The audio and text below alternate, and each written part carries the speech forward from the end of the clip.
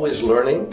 And no matter how far we go in our careers, when you live in another culture, when you travel across different countries, it changes you. It transforms your leadership style, and it gives you a huge advantage as a business leader and your ability to impact the world in a positive. I never forget years ago when I joined Li & Fung, and I was interviewed by Dr. Fung, and he made a great comment, which is, I don't believe in expats, I believe in experts.